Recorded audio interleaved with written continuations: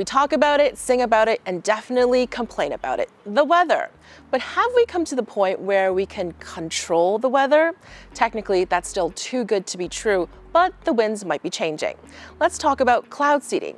It's described as the enhancement of natural precipitation. To explain how cloud seeding works, we need to first talk about clouds. Clouds are a bunch of water droplets or ice crystals floating in the sky. The water droplets are too small to fall as precipitation, but they are large enough to form the clouds we see.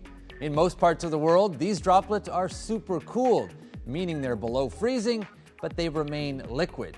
Now, sometimes these droplets are just milling around, pushing past each other and not sticking together, kind of like a missed connection. Other times, these droplets bump into each other, like commuters on a train during a busy rush hour. The water vapors collide and stick to particles floating in the air. It could be dust, smoke particles, or even meteoric debris.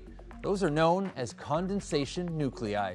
So cloud seeding can produce what we want more or less of, more snow, more rain, or smaller hail pellets. This is done by introducing a seeding agent through pyrotechnic flares attached to an aircraft.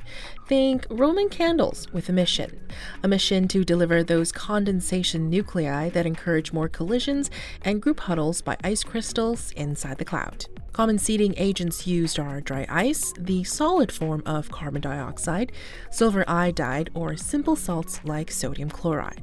Seeding agents act as additional ice nuclei. In the case of silver iodide, its structure is very similar to ice, hexagonal, which is why experts think ice wants to bond to it. When silver iodide is used in a cloud, water droplets begin to give up water vapor and shrink. At the same time, the ice crystals already present in the cloud collect this moisture and grow. As ice crystals bang into other ice crystals, they become larger and heavier until they fall from the cloud.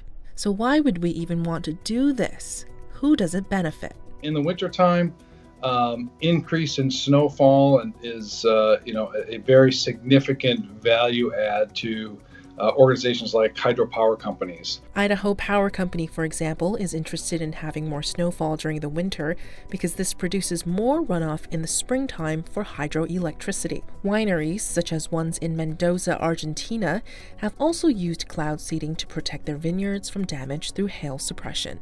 And lastly, insurance companies like ones in Alberta fund cloud seeding projects in order to lessen damage claims they receive. So how much does it cost? Well, the cost can vary.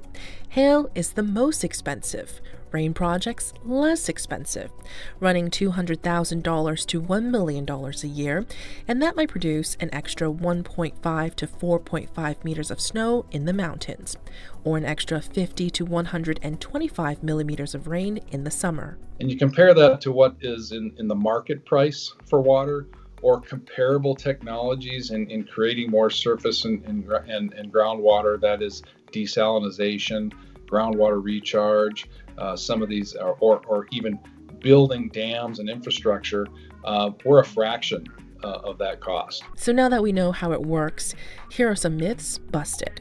Why don't they cloud seed to extinguish forest fires? Because you can't create rain with cloud seeding. You can only enhance clouds that are already present. Can cloud seeding resolve droughts? Not really, because all precipitation requires clouds. If it's already dry, there won't be enough moisture to rise in the air. No clouds, no extra moisture, no chance of enhancement. However, what can be done is to increase snow production and rainfall when there are clouds to work with. In other words, it needs to be preemptive. But does it work? In 2008, Beijing claimed that they made it rain early with cloud seeding to ensure blue skies with the Olympic opening ceremony. In contrast, the American Meteorological Society released a statement in 2010 saying there's still uncertainty whether current cloud seeding techniques actually work to achieve the desired changes in precipitation. According to the World Meteorological Organization, 52 countries have a weather modification program, and many of them continue to boost funding for such operations, all in an effort to perhaps one day control the weather. Thanks for watching Global News. If you enjoyed what you just saw, please like the video. Also, hit the subscribe button on the screen to make sure you get all the latest international news and best trending video.